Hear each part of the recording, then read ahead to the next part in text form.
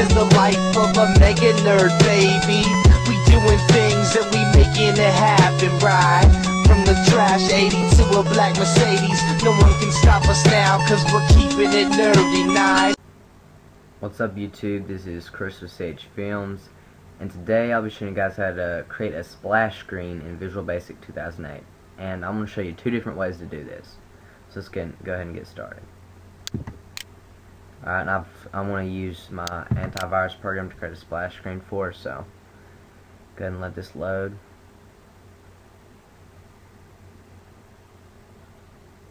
Okay, there we go.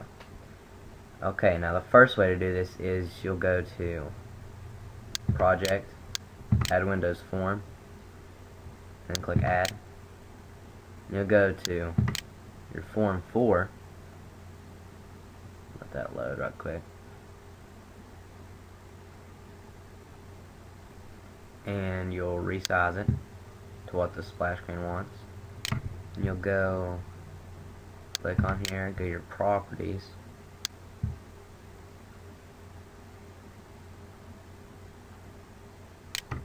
Go to Form Border Style and click None. That way you don't have the border or anything. Okay, and what you'll do, you'll insert a timer.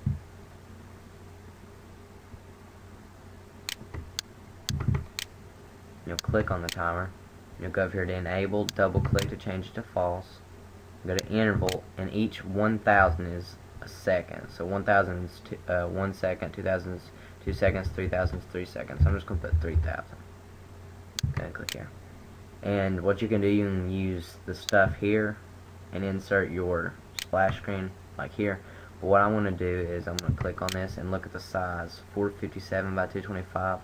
And I'm going to go into Fireworks and create an image with that size. So I'm going to pause this right quick and I'll come back when I'm done creating my image. What's up guys, I'm back and this is what I've created. Now the way I'm showing you now is I found the best way to actually customize it, because it's got more customized options. The other way is really not as good, but this right here is pretty much what I've done. So let's go back into Visual Basic, and I've already got it uploaded right into my screen here. So what I'm going to do, I'm going to double click timer 1. I'm going to go Me.Hide, open parentheses, close parentheses, form 1 dot show, open parentheses, close parentheses, and go ahead and go to your Shield antivirus properties. You can also locate this by clicking Project in Properties here, and make sure your first startup form is the form that you created as your splash screen, which in my case is Form 4, and debug this.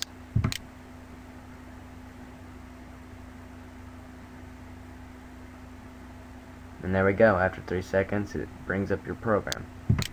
Okay, now for the second way. Let's go Form 1. Let's bring up the Form 1. Okay, you'll go to Project, Add New Item, and you'll go to Splash Screen. Click Add. And here we go. This, as you can see, really not that much customized possibilities here, but basically you'll click on this and go down here to text in the properties and just change the text maybe to, I'll just change it to what my program's called, Shield Guard Antivirus. And as you can see, really you can resize this, but I'll go ahead and resize it and show you guys. Let it run down to about 14. There we go. And go down here. You can pretty much change this whatever you want.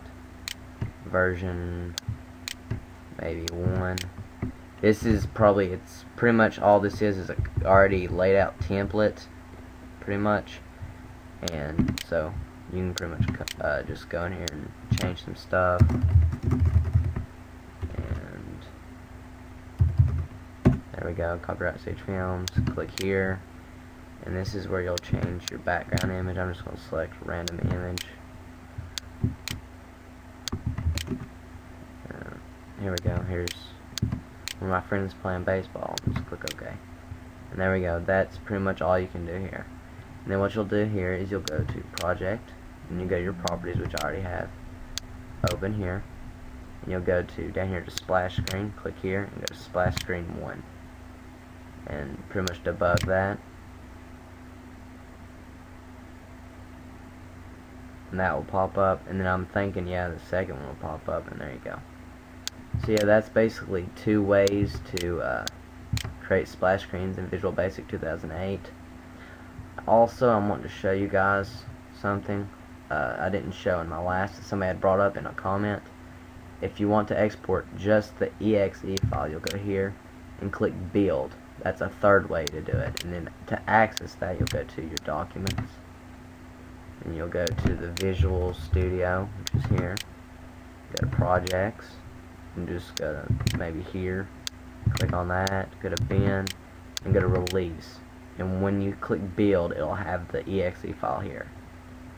So yeah, I hope you guys enjoyed this tutorial. Hope this helps, and I'll be coming out with more tutorials very, very soon.